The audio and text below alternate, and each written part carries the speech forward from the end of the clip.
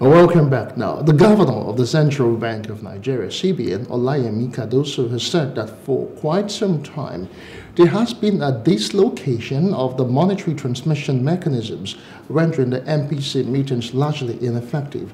Now, Cardoso hinted that a new price management and stability framework that will lead to improvement in average living standards is underway. Now, the inflation management plan, soon to be unveiled by the Central Bank of Nigeria, is in conjunction with the Ministry of Finance and other relevant fiscal authorities.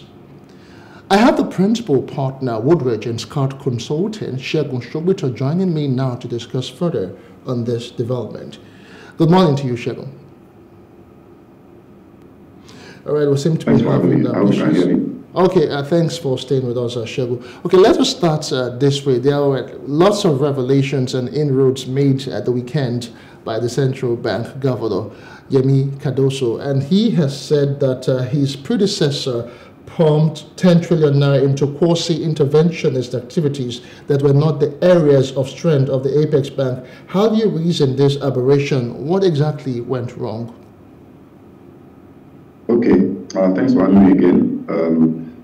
The speech of the central bank governor, the new central bank governor, was quite interesting. It was extremely engaging, and it was something that everybody that plays in the financial sector would need to pore over and run through.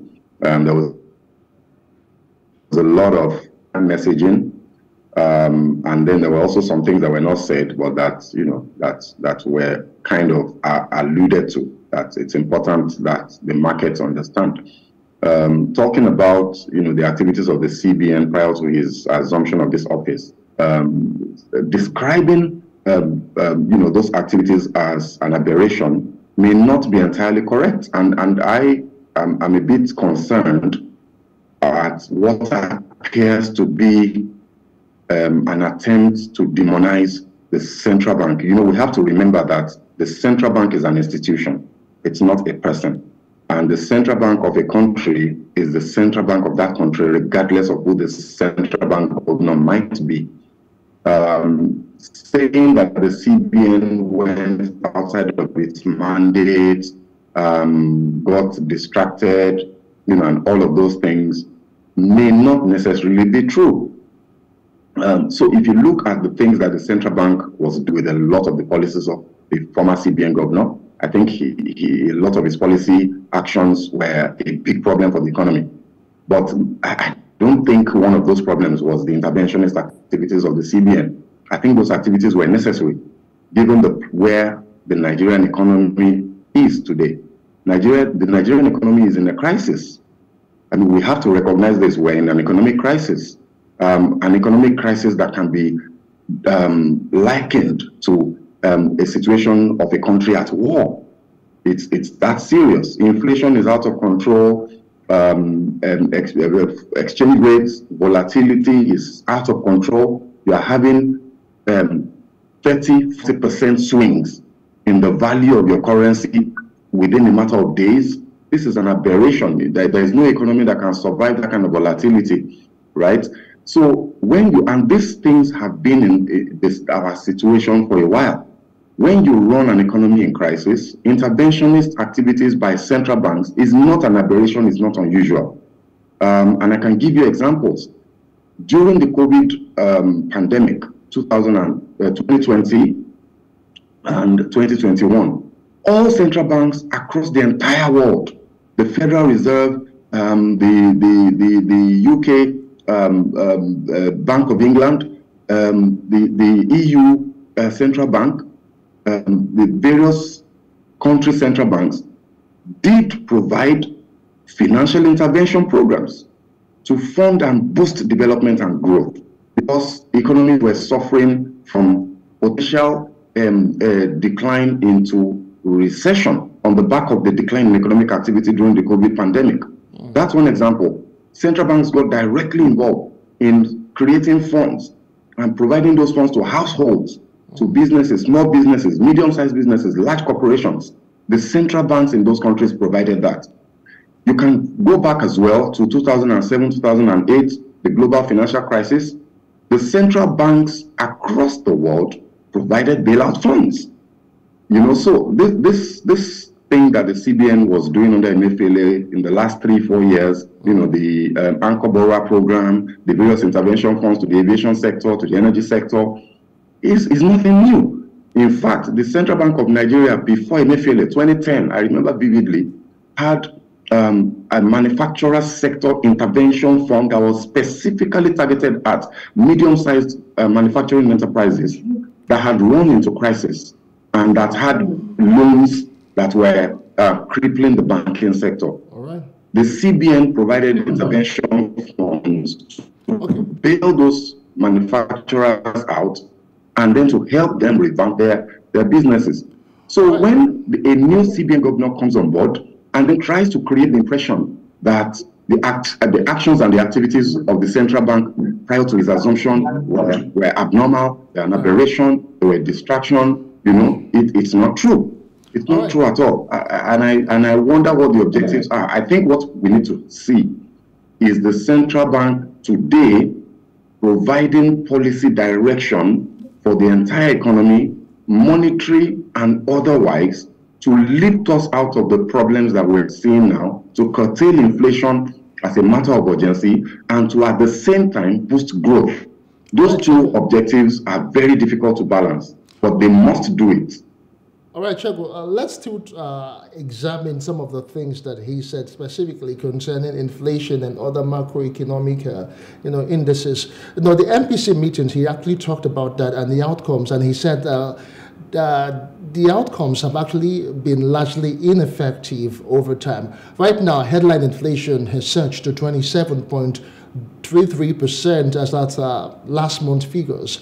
Now, Cardoso said the C.B.N was well aware of the damage inflation had caused to living conditions and businesses, assuring that a new inflation policy would actually, be taken over time. I just want to get your reactions concerning, his statement concerning the outcomes of the MPC and how ineffective they have been.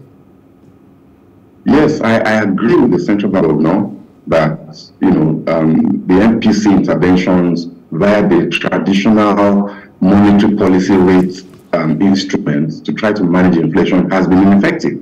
And I've been singing this like a canary for the last 1 year. I've been asking the central bank to stop relating with inflation as though it was just a monetary policy issue, a money supply issue alone, because it's clearly not the case in Nigeria today.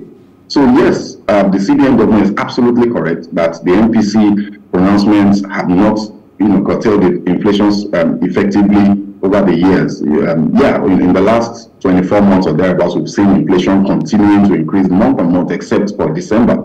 So clearly something wasn't working. So he's correct. Now, what will the solution to that be? I found it a bit curious and maybe worrisome that he did not provide a clear statement with regards to what is happening to the NPR or to the MPC in that speech. All he did say was that they are not holding the MPC meetings for 2 consecutive times now is not in contravention of the law. So, but he did not say what would happen. Are they going to maintain the standard practice that we've had with our central banks of having MPC meetings every 2 months as against once a quarter as provided by the law? And having it every 2 months as against once a quarter is obviously also not against the law. That was being done because the central bank realized that the interventions needed to happen more frequently than what the law provided. But you've said you are not breaking the law by not holding the MPC in September and by not holding it in November, but you have not told us when you will hold it. And I think the market needs to have this information. Right. So now talking about the inflation management framework that they're coming up with, the market will be waiting eagerly to get the breakdown of what that will contain. Obviously, the NPR must be one of the components of that framework, but we would like to see what the other components would be that might now make the instrumentality of the NPR as a policy instrument more effective. We would have to wait to see that, and that's a good, potentially it's a good pronouncement from him, but until we see the details, we will not know exactly how it will work. Okay, now going forward, inadequate foreign exchange supply, depreciation of the exchange rate, limited external reserves, weakened output, and high unemployment have pushed up interest rates, affected asset quality and solvency ratios in the banking sector. Now, Cardoso seems to believe that through targeted policies, in as much as you said that he's not aligned, transparent market operations and coordination between the monetary and the fiscal authorities, we can be assured of a more stable exchange rate, control inflation, and also create an enabling environment for businesses and individuals to thrive. Do you agree? Okay, a whole lot was said by the central bank. Can you hear me? Please go ahead. Did you get my question? Yes, yes. Yeah, please. I got your question. All right. So basically, I found it quite curious that the Central Bank of Nigeria governor spoke about transparency and the importance of transparency to the functioning of especially the foreign exchange markets. All markets, whether they're foreign exchange, financial, capital markets, money markets, whatever kind of market that you're talking about that involves exchange of value, transparency and information flow are very critical components of ensuring that that market is efficient and is achieving its objectives.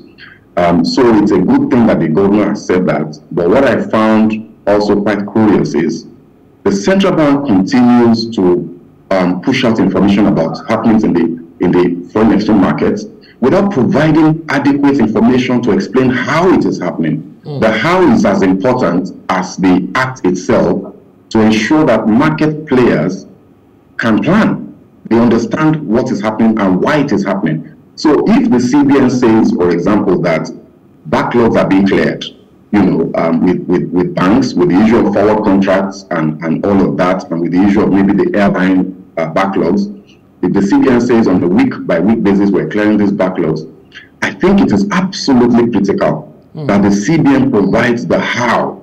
Because if you do not provide the how to the market, then they cannot independently determine what direction the market will go in. If the how is unsustainable, then the gains that we see in the price, in the valuation of our currency will be temporary. And that will have very damaging effects in terms of long-term, medium-term, and long-term planning for the players in the market.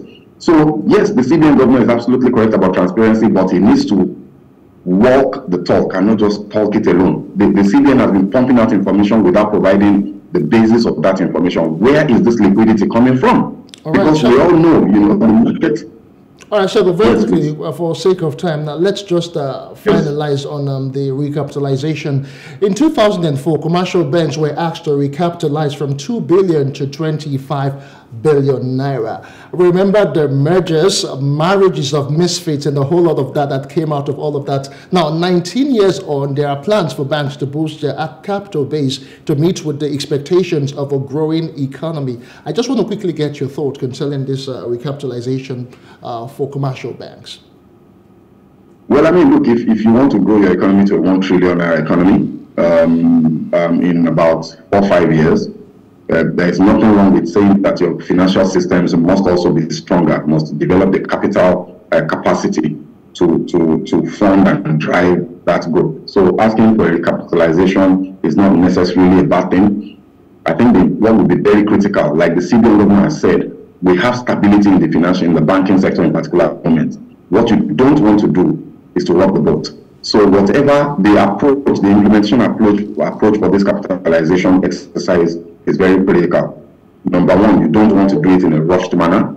Number two, you want to allow the players in the industry to have a significant say in how they go about achieving this recapitalization. So regulation must provide guidance rather than compel action.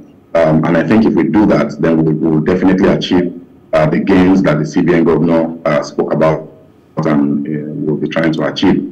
So any challenges on the part of the commercial bank themselves in terms of mergers, acquisitions, or any other ways that you want to go about that?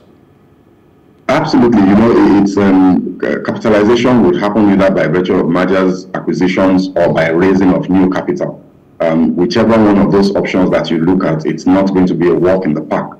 Depending on the quantum of increase, the quantum of change that the CBN will be imposing on the banking industry. It might be easy and it might not be so easy. What we would expect, we probably will be seeing some further consolidation in the sector as a result of this. And I cannot, for the life of me, see anything wrong with that. I think that's good. I think stronger banks are good to create a strong economy. And hopefully, guidance would also be provided by the CBN to ensure that that strength in the banking sector is transmitted down the bottom of the pyramid to the poorest of the poor in the economy. All right, thank you so much, Shego. We'll just have to let you go because we are completely out of time. Shego Shopito is the principal partner at Wood Regents Court Consulting. Many thanks for being a part of the show. Always a pleasure. Thanks for having me. All right, that's the size of the show for today. I am Justin. Academia Business Insight returns to your screen same time. Bye for now.